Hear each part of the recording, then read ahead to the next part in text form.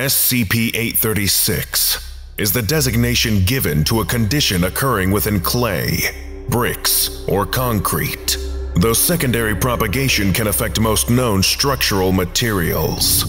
The initiating factors are currently subject to research, though the likelihood of SCP-836 appearance increases rapidly for structures over years old. Initial stage of SCP-836 manifests as a deformation within the material that grows at an average rate of grams per day. The mass increase seems to correspond to a density drop in surrounding material. The deformation is hygroscopic. Furthermore, data expunged, which seems to initially fuel the growth.